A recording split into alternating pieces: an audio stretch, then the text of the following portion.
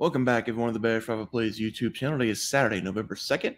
We have a ton of games to break down for this Saturday afternoon slate. We've got a lot of great matchups that we're going to be looking at. We have 9 game picks, 3 player props for today's slate.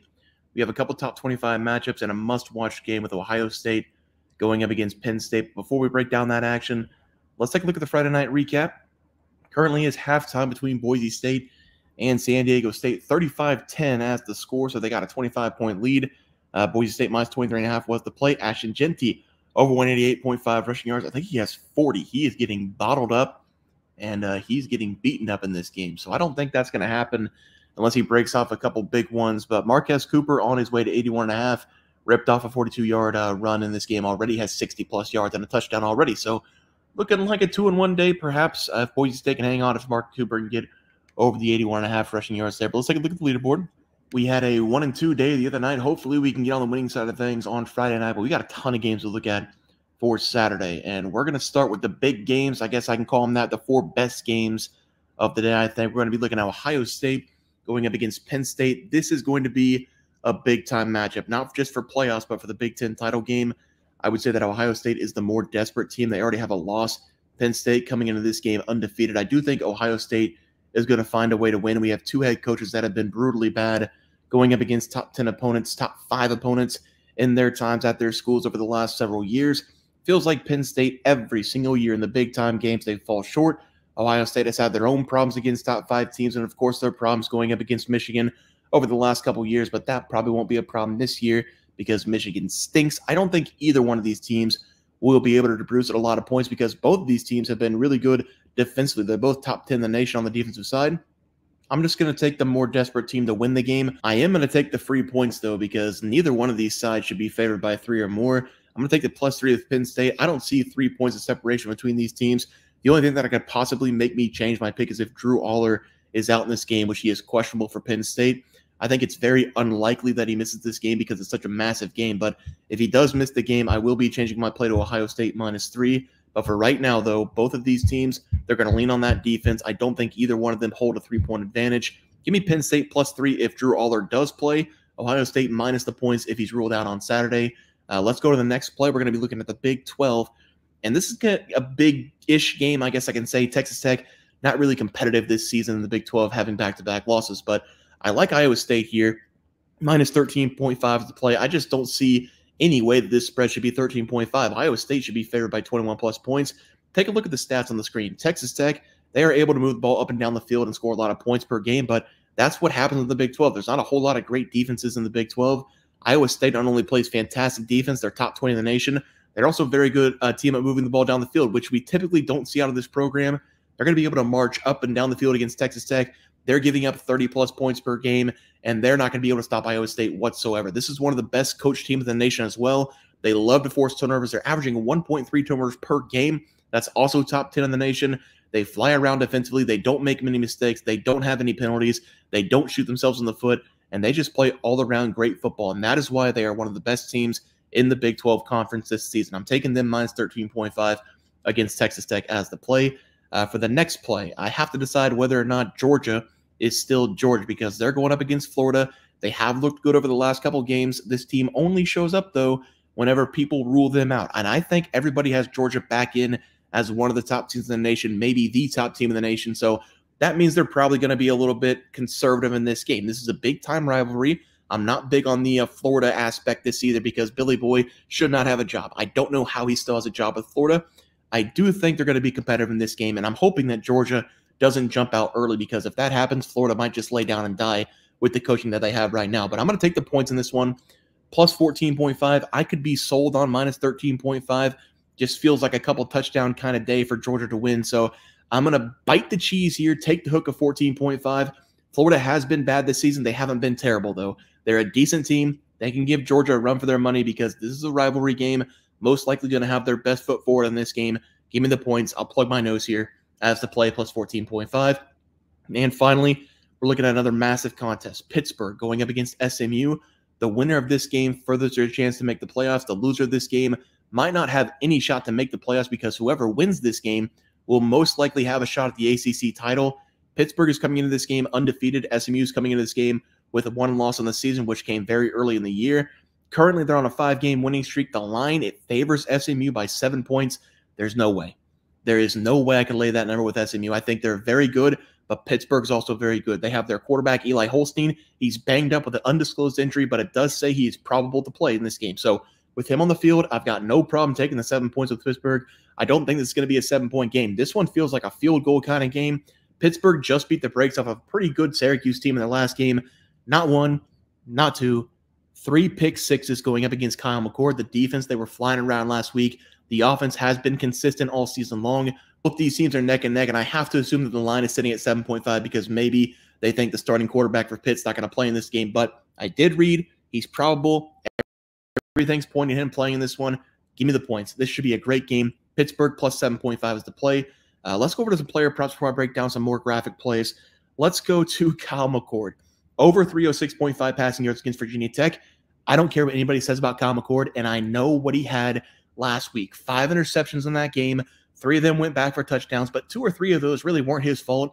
I'm not trying to make excuses for this guy, but what I know about Syracuse is that they're going to try to throw the ball 50-plus times every single game. That's not going to be any different going up against Virginia Tech. This is the lowest line of the season for Kyle McCord, and for good reason, because Virginia Tech, they have been decent at stopping opposing teams. They've got a pretty good defense over there. Last week, Kyle McCord, he threw the ball 64 times, and we've got to take volume like that. I'm never not going to take McCord if he's throwing 64 times in a game.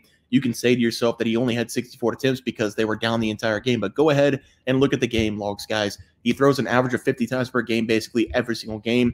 He's going to throw 50-plus times in this game. Syracuse in a sleepy spot on a Saturday afternoon against Virginia Tech, right in the middle of the day.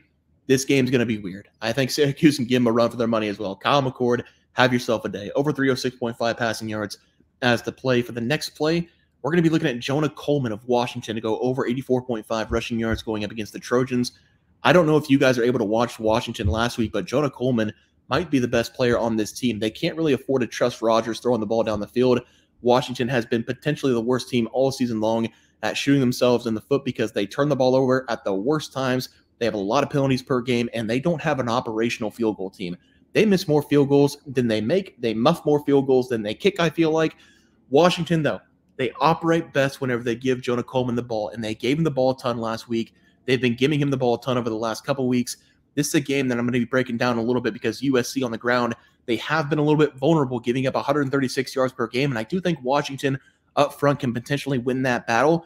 This is a high-motor player. He's very physical, and he can break off a couple big runs. This is the big guy as well. He's going to run after the contact. This is too low of a number. Jonah Coleman giving him here over 84.5 rushing yards. I think he's going to break 100 yards again this week. Did it last week. Let's go over to the last play of the day for the final player prop. Pittsburgh and SMU. Give me Brashard Smith over 83.5 rushing yards going up against Pitt. Pittsburgh defensively this season, they have been very good at stopping the run. They're giving up less than 100 yards per game, but I don't think that's going to matter in this one for SMU. They might be able to win the battle 75, even 80% of the time up front, but all it takes is one play for Smith to go over this number of 83.5 rushing yards. He's most likely going to have himself a 60-plus yard touchdown in this game. He has been working extra hard over the last 5 weeks for SMU.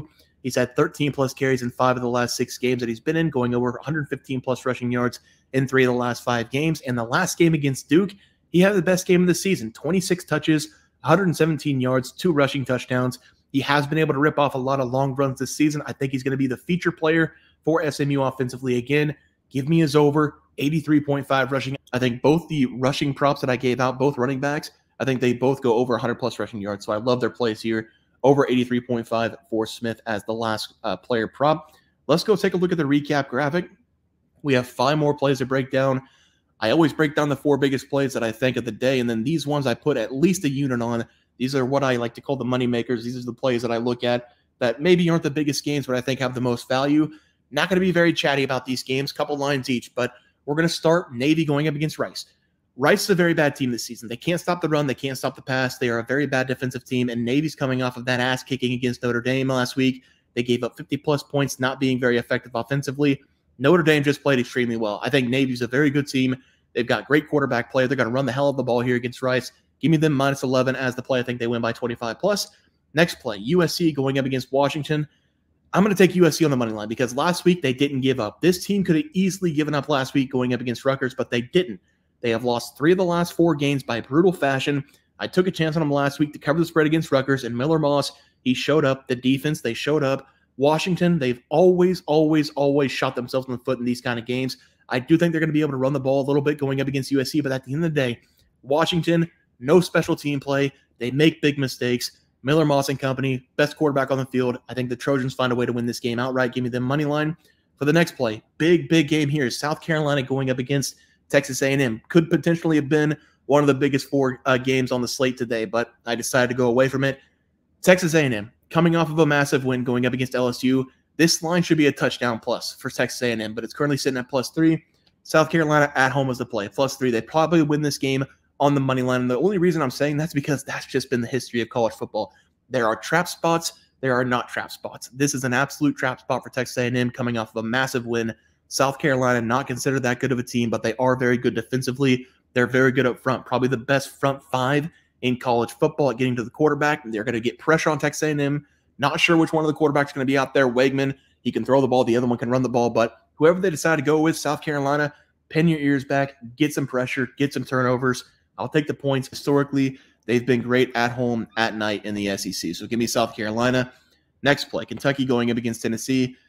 This is a tough one because I, like everybody else who has social media, sees Tennessee drop the uniforms and they use Venom to do that. Yeah, it looked extremely cool. Usually I would be like, yeah, sure, you can gamble on the uniform look or the helmet look. Probably not the smartest thing to do, but I've seen dumber ways to lose money. Tennessee, they did come out with that video. Extremely cool. Are the uniforms worth 17 points against Kentucky in a rivalry matchup? No. Unless Tennessee gets a new quarterback, new running back, new play calling, new wide receivers. Actually, I'll strike the running back. Sampson's been really good this season. Nico hasn't been there yet this season. They've got some horrible play calling so far. The Volunteers, they've been struggling to move the ball. They had one good half against Alabama in the second half, and they really didn't look great against Alabama in the second half. Alabama just looked really bad against that Tennessee defense. Tennessee defense is amazing. Kentucky, give me 7 points. I think 7-20 can be the final score in this game. 17.5 points with the Kentucky. I just don't see any way Tennessee blows them out. Finally, Old Dominion going up against App State, and App State this season has been absolutely horrific defensively. Old Dominion, I know a lot of people don't watch them. I mean, I've only watched them a couple times, but I have seen them in back-to-back weeks now. They're coming off a monster win against Georgia Southern. They've now won 3 consecutive games going up against Georgia State, Texas State, and Georgia Southern, and they were the underdog in all those games, winning each of those games by 7+ points. This is a very hot Old Dominion team right now. They're scoring a lot of points, 24+ points in 4 of the last 5 games, 47 last week against Georgia Southern in a rout. They are finally the favorite for the first time, I believe, all year besides one game against East Carolina. They're playing some really good football. I'm going to take them -2.5. I think they can kill App State in this game. Let's go over to the full recap now. Penn State with the points against Ohio State. Iowa State -13.5 against Texas Tech. Florida with the points against Georgia. Pitt with the points against SMU. Navy -11 against Rice. They beat them by 25+ points. USC moneyline against Washington. South Carolina +3 against A&M. I don't want to. I kind of want to sprinkle the money line on that one as well. At your own risk, money line South Carolina. Kentucky +17.5 at the points. Don't see Tennessee blowing them out. And then Old Dominion -2.5 going up against App State. We've got Kyle McCord over 306.5 passing yards against Virginia Tech. Jonah Coleman over 84.5 rushing against USC. And then Brashard Smith over 83.5 rushing against Pitt. I think both those running backs go for 100+. So if you're looking for a player prop, 100+ yards, put them both in there. Guys, that's going to do it for the NCAA football plays and props for Saturday, November 2nd slate of games. If you guys enjoyed the content, please be sure to drop a like on this video and subscribe down below. See you guys next video, and thanks for watching.